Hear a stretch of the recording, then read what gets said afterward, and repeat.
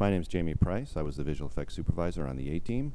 This is a reel of visual effects before and afters, as we like to call them, and they show a little bit about how the work was done.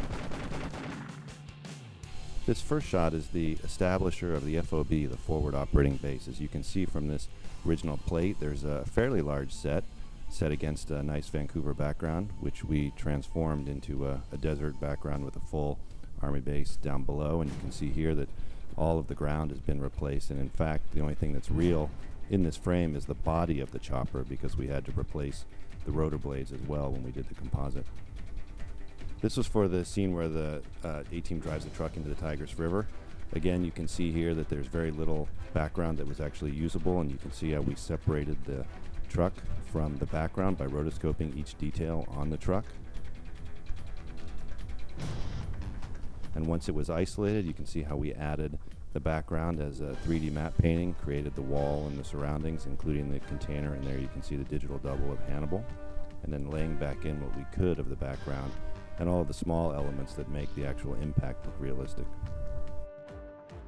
This is an all-digital shot. Everything you see in the frame here was created on a computer, starting with the model of the Osprey. It's a fairly detailed wireframe that was then textured and given appropriate lighting and placed into an all-digital background. The background was a matte painting for the distant landscape, and you can also see in a moment that the bridge, which is between the Osprey and the background, was an actual 3D model, so we could get perspective change on that. It was all lit, textured, rendered, and animated in with the scene. The gun and all the projectiles and all the lighting effects were also added, including the effects on the lens. And this is the reverse, what the Osprey is shooting at, also an all-digital shot. In this case, the tunnel was modeled completely, as was the car, and then the Osprey that appears in the foreground. You can see all of the details, including the impact points on the explosion, and also the explosion itself, which was a combination of some practical pyrotechnics and also some digital fire. And then each tracer and bullet round was also added in, including the shell casings in the foreground. And here's the final shot with all the details put together.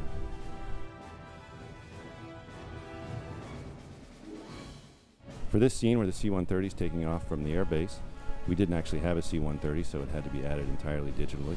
And we also couldn't smash the canopies on the multi-million-dollar fighter, so we did that digitally as well. So in each of these shots, we had to remove the canopies that existed, add in the digital ones that were broken, and then add in the plane, including all of the wing flex, all of the hydraulics, all of the various exhaust and details that made this scene look real. For the Commerce Bank scene, we had a number of tricky composites and some 3D. Here you can see how we combined some stage photography with some background stunt work on location, melded the two scenes, foreground and background, together into one finished shot, as you see here. This is an establishing shot. As you can see in the first part of the shot, there was absolutely no safe house there. We added that digitally. And to destroy that safe house, we created a 1/5 scale miniature, which we shot at high speed and blew up. We also shot an element of stunt doubles of the A-team that we could use to have them running away from the explosion. In the sky, the airplane, and then the foreground foliage as well was added in. In this shot, as the seaplane approaches the freighter, we had to add the freighter. And in the course of adding the freighter and creating the wake, we decided we'd replace the ocean entirely as well. The final scene that takes place in Long Beach was an interesting blend of techniques. We had some blue screen photography, as you see here, combined with a digital background. We used photography from an actual dock location, but used it to create the digital background of the ship. Here, when the missile impacts the ship, you can see there was no ship in the original background.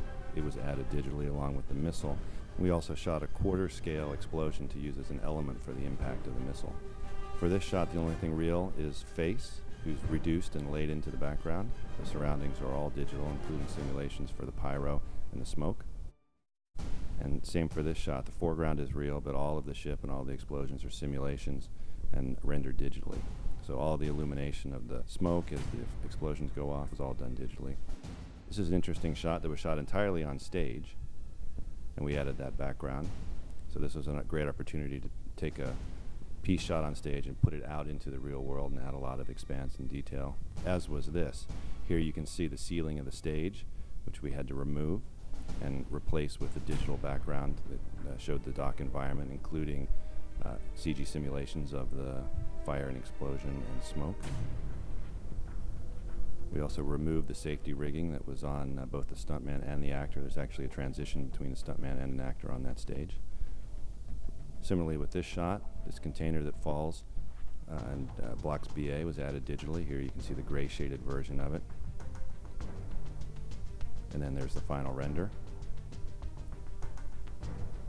And for the end, we started with some photography with stand-in cranes and stand-in ship. You can see the cranes and the ship don't match here.